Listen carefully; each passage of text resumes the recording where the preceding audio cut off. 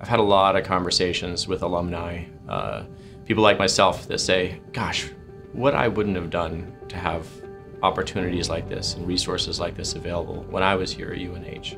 I think the E-Center gives me a lot of opportunity to step outside of my comfort zone with experiential learning, whereas in school, sometimes I feel pigeonholed within my major, where with the E-Center, you can really branch out into any direction. In terms of going into class and learning things, I only learn when I'm told a story. So to be able to go into the real world and create a story for myself, I retain the information so much better. Students have really good ideas, and I think our job is to kind of nurture those, and the way we do it is not by hand-holding, but by providing guidance. So the great news about supporting the Entrepreneurship Center is you're really supporting the students.